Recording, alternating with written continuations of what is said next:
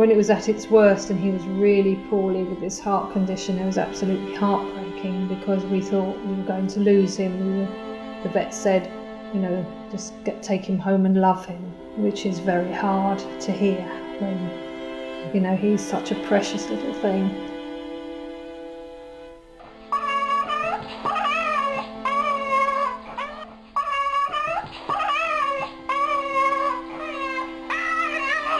Some of those features start to compromise the welfare of the dogs, and as such that clearly is an issue.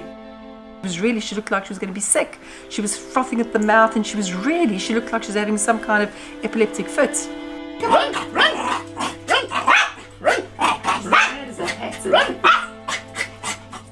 From an evolutionary point of view, I look at that and say it's an evolutionary dead end. Without human intervention, those animals cannot survive.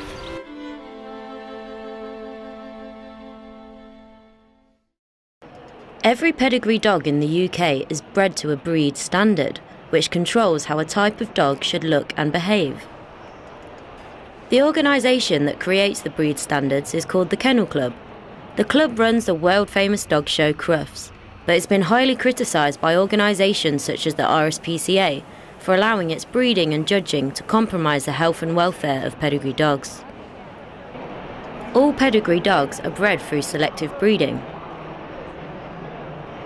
Well, by definition, if you're carrying out selective breeding, you are breeding individuals who are closely related to each other genetically, because you're starting off with a founder that had that particular variation, and then you're crossing it and you're essentially doing brother sister matings, and so as a consequence you have a set of individuals who are all more closely related to each other than if you were breeding out with dogs.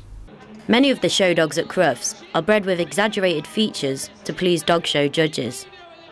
Problems have arisen when people have really wanted to maintain a particular stamp on their offspring, and they've started to breed animals very closely together, and historically there has been situations of father-daughter matings, mother-son matings, which in itself isn't so much of a problem, but when it starts to become very concentrated within a particular gene pool, that's when you start to get real issues.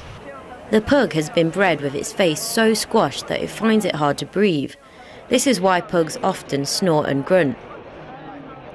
The Cavalier King Charles Spaniel is one of Britain's most popular dogs. With its cute, innocent face and big Bambi eyes, the Cavalier makes the perfect family pet. When Barbara Thomas chose to get a dog for her daughter, she chose a popular little dog with a sweet and loving temperament. At first, Toby was everything Barbara and her daughter Sarah could have wanted. I was so excited when I first got Toby. I was asking my mum for ages and ages for a pet.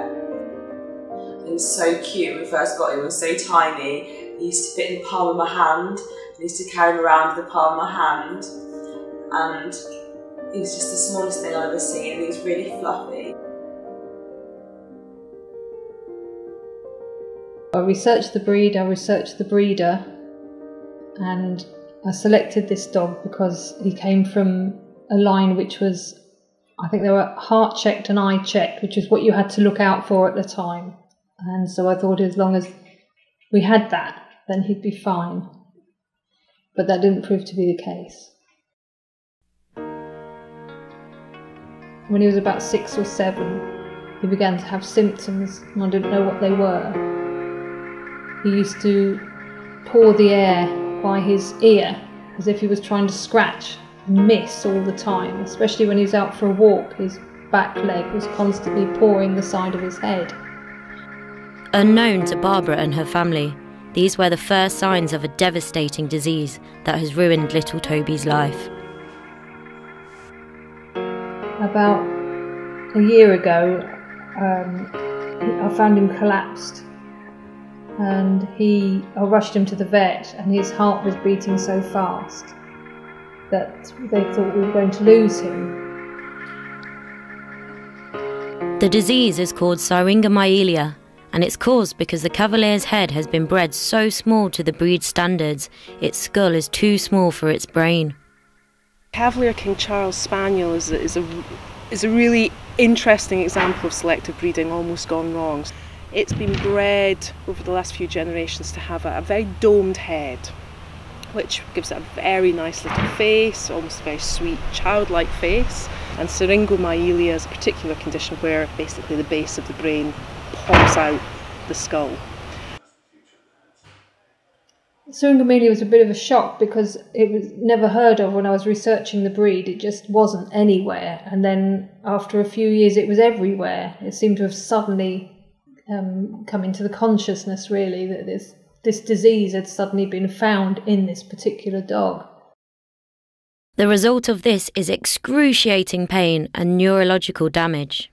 That creates all kinds of issues because there's pressure popped on the brain, it creates various physiological symptoms in the dog. And it's a really distressing and apparently an incredibly painful condition. It's estimated that more than half of Cavaliers have syringomyelia, and according to the RSPCA, the number is on the rise. It's been really unfortunate in the Cavalier King Charles that this has been increasing in occurrence because people have selected these dogs with very small domed heads, and the more you select for it, you're actually selecting for a small skull, you're not necessarily selecting for a brain that fits within that skull. It's not just King Cavalier Charles Spaniels that suffer as a result of selective breeding. The bulldog's head in the Kennel Club's breed standards is now so large that pedigree bulldogs can't give birth naturally anymore because the puppy's heads are too big for its mother's cervix. This means that many pedigree bulldogs have to give birth through a caesarean. Not only is this dangerous for the bulldog, but it's dangerous for the puppies as well. Some people argue that if a bulldog cannot give birth naturally, then surely this dog is headed towards extinction. The selective breeding that's actually meant that certain breeds of dogs have these massively enlarged heads and sometimes shoulders as well, which means they actually can't give birth naturally because the pups themselves literally will get stuck in the birth canal. That's a real issue. Now, as a geneticist, from an evolutionary point of view, I look at that and say it's an evolutionary dead end. Without human intervention, those animals cannot survive. These images show how the size of the bulldog's head has changed over time as a result of selective breeding. Its head is a lot more taller and wider, and its bottom jaw protrudes out of its face, blocking its nose, making it harder for the bulldog to breathe. Selective breeding doesn't just lead to physical problems. Melanie Muir and her family saw the shocking psychological effects on their fox terrier Spotty. We wanted another little fox terrier, and this time around we decided, right, we'll go for the thoroughbred one. Much to our dismay and excitement, we realised that thoroughbreds have got a little bit extra added to them. Previously, Melanie owned a crossbreed dog known as a mongrel, but she had growing concerns for her new dog Spotty.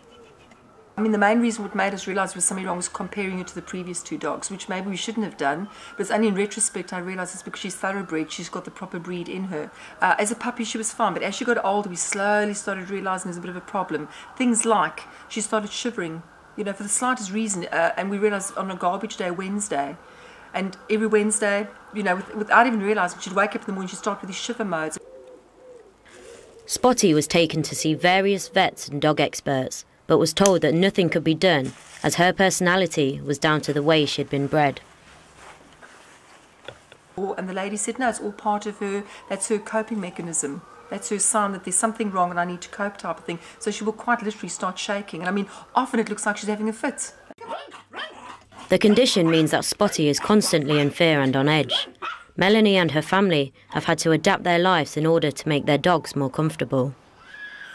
Spotty has to take lots of medication to calm her down, and it's cost Melanie thousands of pounds. Initially, I don't think so much the financial cost that is what counts. It's more the emotional impact on us, because we thought we had a really, you know, we thought we had something wrong with our dog, and not so much a physical thing. We thought, you know, it was really something more psychological. The unrealistic breed standards controlled by the Kennel Club are clearly harming some types of pedigree dogs. As seen in Toby's case, syringomyelia is a devastating disease that is becoming more common in Cavalier King Charles Spaniels. Cavaliers need to be bred with bigger heads to stop these dogs from suffering. The psychological effects of selective breeding are also an issue, as dogs like Spotty live in constant fear. Not only is it an emotional strain for pet owners, but it's costing them thousands of pounds just to keep their dogs alive. It's time that pedigree dogs are bred for their health, not their appearance.